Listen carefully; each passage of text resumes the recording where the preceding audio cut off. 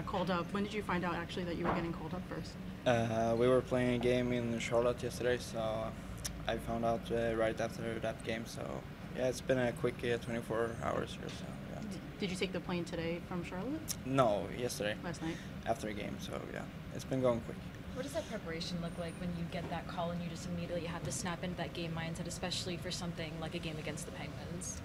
I mean, I felt pretty fresh since I played last night, so I mean, I had good confidence stepping into this game, and yeah, it was nothing crazy, so it was all right.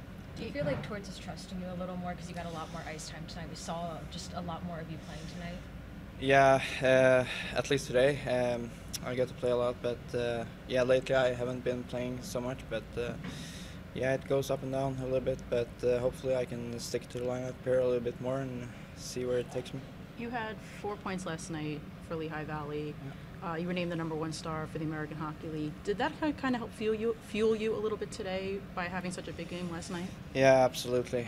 I feel like stepping into the game, as I mentioned, I had good confidence, so that always helped. I haven't played a game since like maybe the break or something, so it was really nice for me to get that game, and yeah, played a pretty solid game here tonight. Happy to be on the power play a little bit there at the end, I saw. Yeah, that was nice. That was really nice. So yeah, we'll see how it goes here.